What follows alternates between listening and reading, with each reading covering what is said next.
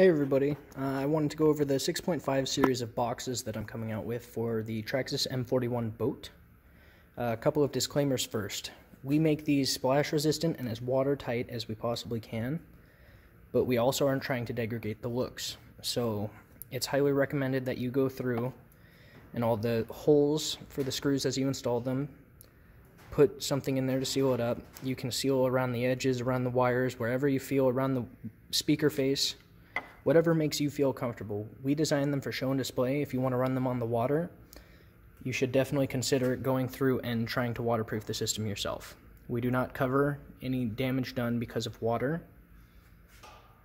So just wanted to get that out of the way. On top of that, they are all handmade and I print them out myself. So there will be some defects. Like this little ring around the outer edge, that's pretty standard, just to show us where everything lines up when we're assembling it, but sometimes there may be some stringing or a small nick or something.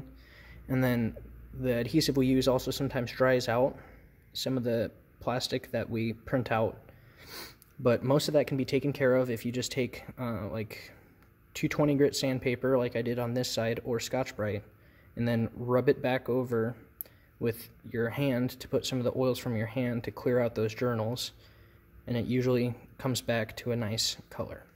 So right now we're only making them in black. I'm experimenting with some reds, trying to match the Traxxas red as much as possible.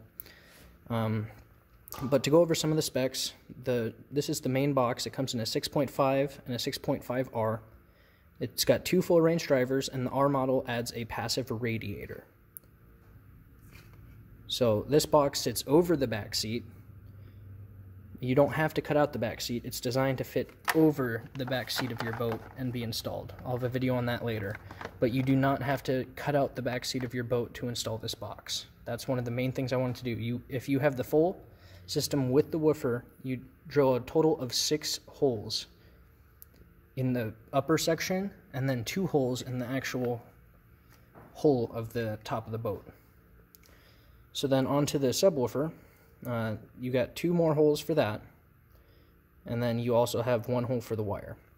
So this is specifically a subwoofer. It's designed for low frequencies. I'll have a video showing how it performs. It performs quite well. It's a very nice balanced system.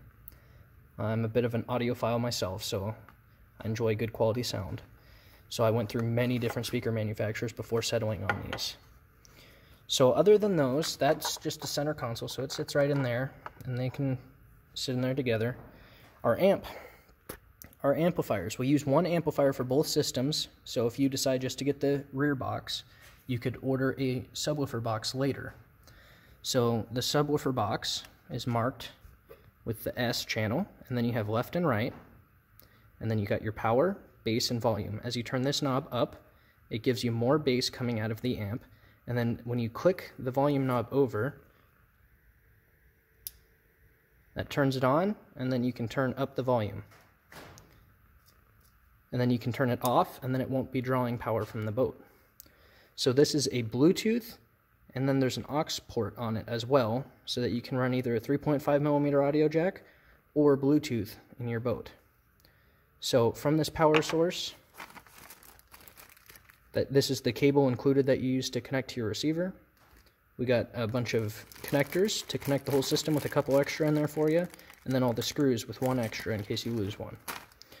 On top of this, we also offer as another upgrade an amplifier mount, which takes 1 more screw, and it mounts where the Traxxas speedometer would go. So if you have one of those, you're not going to want this. You're going to want to find your own mounting place. But this mounts into that hole. You lift the tube up, route the tube around and under that side, and then you put the tube clip through there, put it in there, screw this down, and then you can put the amp in here. It's held in by these little ledges, and then downforce from this Velcro strap, which you can adjust yourself and play with and figure out what you want to do. This kit does require some tools. You have to have, I'm getting ready to film the video, so you need like Allen keys, drill bits, a drill, a screwdriver.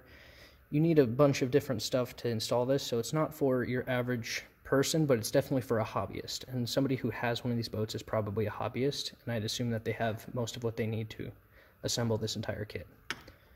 So if you're interested or have any questions, I will have my email down below where you can email me and ask me questions. We should be coming out with some reds and possibly some other colors. If you have recommendations, shoot me an email. This is the first production model. I'm getting ready to run a couple out.